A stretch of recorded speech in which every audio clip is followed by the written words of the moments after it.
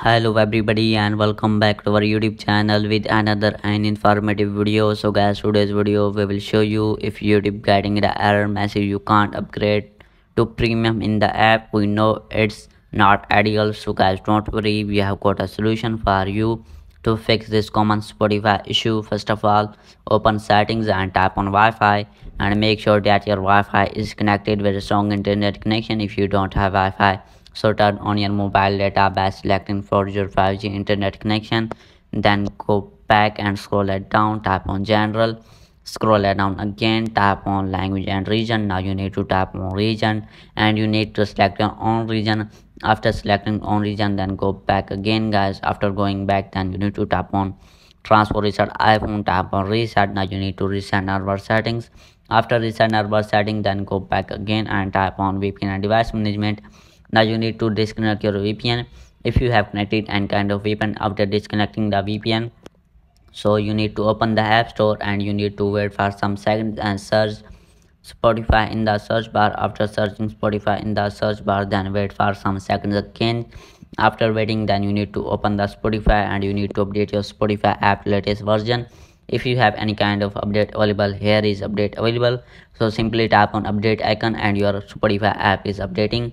After updating Spotify, then you need to check our issue will be fixed or not. If still our issue not fixed and these methods are not working well, then I tell you the second method. The second method is open your settings again and go back, tap on software update.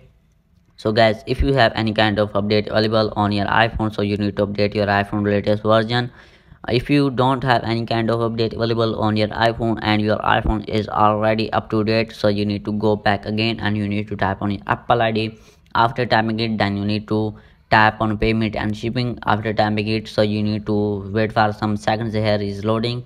After waiting, then you need to you see this type of interface, so you need to check your payment method is expired or not. If your payment method is expired, so you need to delete your payment method, then re-add the new payment method. After deleting and re-adding the payment method, then you need to tap on subscriptions.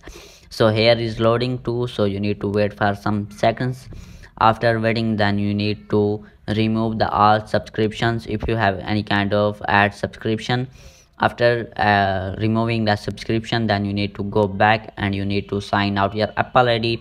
After sign out your Apple ID still issue not fixed, and then you need to go back again and scroll it down, tap on general, tap on iPhone storage. Now you need to wait for some seconds and scroll it down and find the Spotify guys. After finding Spotify, then you need to open it, so you need to wait for some seconds and scroll it down and find the Spotify. So here is loading.